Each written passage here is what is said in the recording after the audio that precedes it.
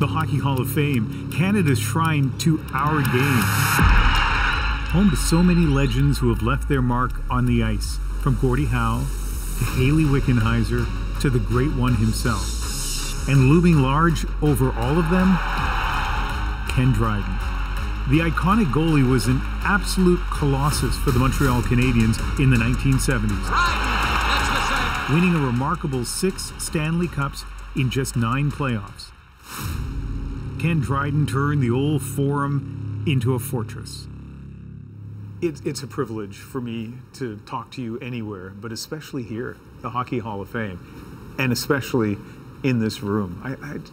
I walked in here this morning and I find it breathtaking, this replica of the Montreal Canadiens dressing room. What's this like for you? Yeah, it's very much the same. I mean, it is breathtaking, and it is an exact replica. This is what it looked like and really felt like. And it's a much more intimate space than the dressing rooms now. And you see the numbers of the great players. And one of the things that I always enjoyed the most is just looking up at the plaques, because there is a plaque for every Montreal Canadiens team and a list of every one of the players who played in that year. And then you see M. Richard, you'd see Beliveau, and you'd see Plante. And I appear in 1970-71, you know, and one of the things that they did is when I left for a year, they dropped me. They dropped me to the bottom. The year I came back, they put me back near the bottom of the right column again. Well, that'll teach you. Yeah, that's right.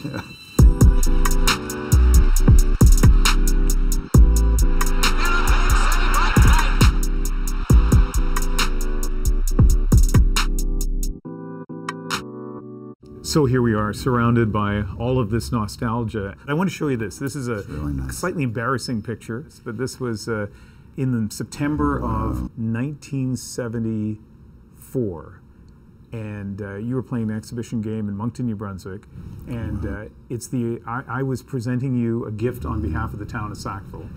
And it's the only time in my life that I've ever been speechless. So I'm sure you remember that moment the way I remember it. Actually, it really is terrific, and I can't believe the difference in size of the two of us. You know, the difference in size is almost the same now, but it's even captioned the long and the short. Anyway, you've touched lots of people's lives in ways that you can't even imagine. Hockey players and, like me, non-hockey players in lots of different ways. And a key part of that, of course, is what happened 50 years ago this month, right? The Summit Series. And I read in your book, and I found this interesting, that you avoided watching the footage of that series for a long, long time. Finally, you had to as you prepared for a documentary. But I want to show you a quick montage of some of the video, if that's okay, and get your reaction to it. As you watch this video, you lived it, but as you watch it, just tell me what goes through your mind. Well, actually, I'm nervous. Even That's now? over, yeah. Just in watching this, and I pretty much know what's going to happen, I think, and yes, it did. Montages are not very friendly to goalies. We understand he is to be the starting goalie tonight, so indeed there will be an extreme amount of pressure on Dryden. You played and lost in Game 1, as you may remember. Then you didn't play again until Game 4 in Vancouver, and the team lost again. Right.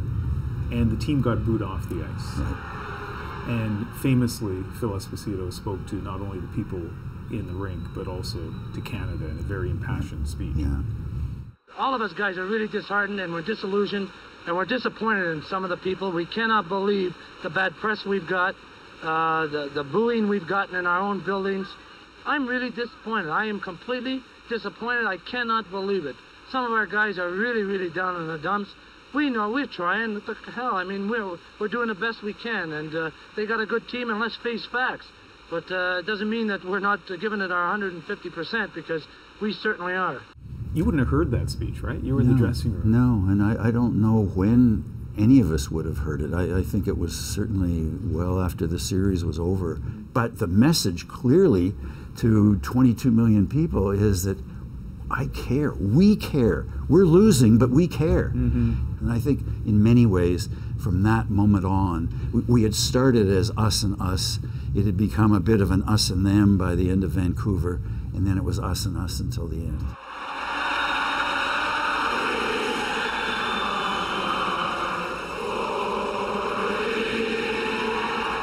I think it's my most vivid memory of that entire series was the Canadian fans in Moscow. Not a lot of Canadians had traveled to Europe in 1972. Very few behind the Iron Curtain, very few to Moscow. It was sort of understood as this alien world and frightening world. And here are 3,000 Canadians that were there, and they're singing their lungs out. I mean, it was so moving, that. And it mattered. And it mattered. I mean, it was just, the whole thing was so emotional. So they go into the final game all tied up. Let's fast forward to Game 8. At that point, the series, which, by the way, Canada was supposed to win 8 straight games, but it came down to Game 8. The two teams were tied. You were the goalie. As a kid, you were this old guy. But now I look at it now, you were just 25 years old. And the weight of a nation is on your shoulders, and you felt it. I did. The question for me was that I had never quite felt this way before, and just as the other players had. I mean, we had all been in these big games before. You literally had been in Game 7 of the Stanley Cup Final before, and yet you still were feeling that something was different here. That's right. And because it felt different, then how was I going to end up reacting out of it? Would the same pattern follow? Would those jellied legs that had always disappeared before, would they disappear this time, or would they stay with me? And that was a bit on my mind. But then, of course, the game does begin, and all of that's gone. And so you're into it, and now you've got to make something of it. Here's another shot, right by the score! And it does! And scores for Canada! Spoiler alert, you guys won Game 8. Thank you.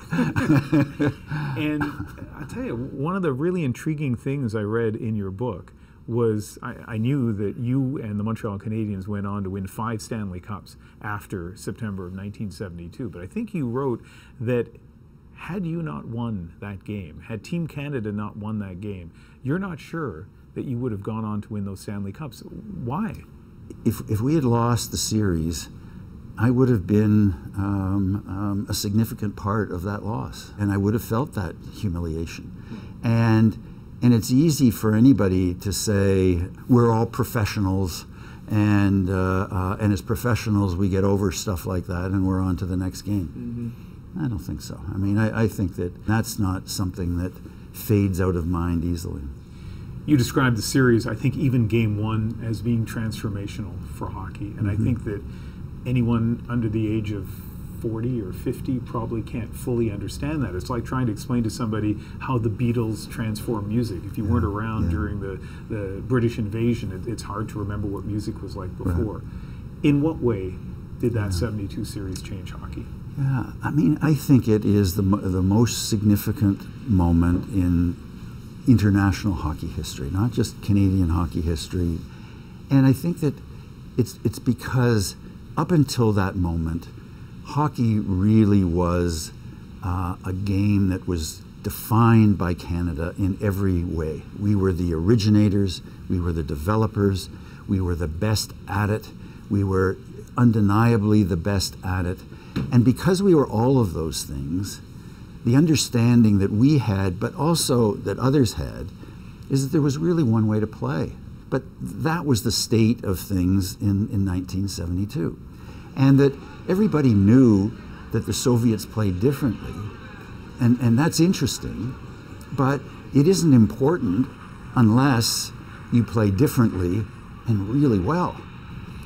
That's what they demonstrated in 1972. I mean, and once there is another way, that you can see that can be played successfully, then that just totally opens the mind. And then after that, things just took off. Players work out regularly at home, too. There's no fat on Vyacheslav Anisin as he does his daily exercise routine. And so off-ice training that was sort of, okay, you kind of do it a little bit, but really let's do everything on ice. No, let's do more of it, and more of it, and more of it. and special coaches and other fitness and nutrition things, and why only 7, 8, 9 months a year? Why not 11 months a year? I mean, all of those things came out of the 1972 series. And hockey's better for it. It is. I mean, it's like you just look at what you see on the ice. I mean, go into a local arena, watch 9-year-olds play, 12-year-olds play. I mean, we have a couple of grandkids who play, and we see their games. It's unbelievable, what they are able to do. It's like anything else in our lives. Things are impossible until somebody shows they're possible. And then once they become possible, they become the norm. And then you develop, then there's the new impossible that becomes the possible and the new norm, and things just change. It's really exciting to finally get a chance to sit down and talk with you, but you've also made me excited about hockey. Like, you sound very optimistic about hockey, and I think that's infectious. So thank you very much. Oh, thanks, Ian. Thank you.